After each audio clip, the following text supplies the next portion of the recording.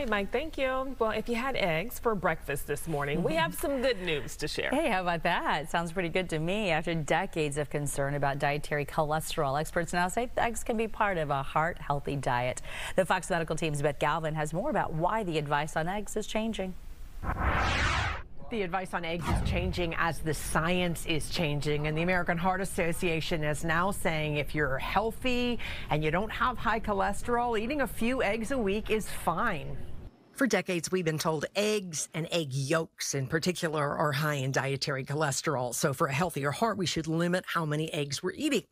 But that advice is changing, says Jerland Jones, a registered dietitian and spokesperson for the American Heart Association. And what we know now is that eggs are a nutrient powerhouse, right? They're packed with protein, vitamins like vitamin A, D, E, and antioxidants. So they're good for your eyes, they're good for your heart. So do not skip out on eggs. The Heart Association says there is confusion between dietary cholesterol found in foods like eggs, meat, dairy, and shellfish, and blood cholesterol, the waxy substance that can build up in our arteries, restricting blood flow and raising our risk of stroke and heart attack.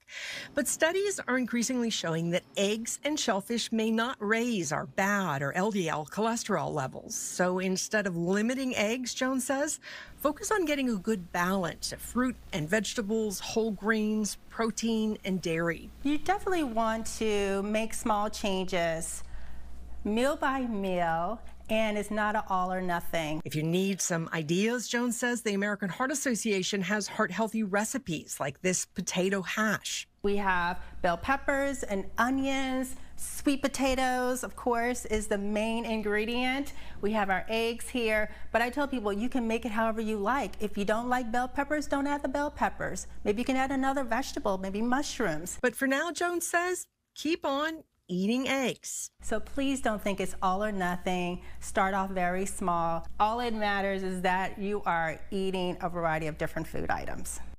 This isn't a free pass to eat all the high cholesterol foods that you want, but the American Heart Association says there is more flexibility when it comes to building your diet. And that said, if you have high LDL or bad cholesterol, you still need to talk to your healthcare provider about how to better manage it, and you may have to limit high cholesterol foods. For your Fox Medical team, I'm Beth Galvin.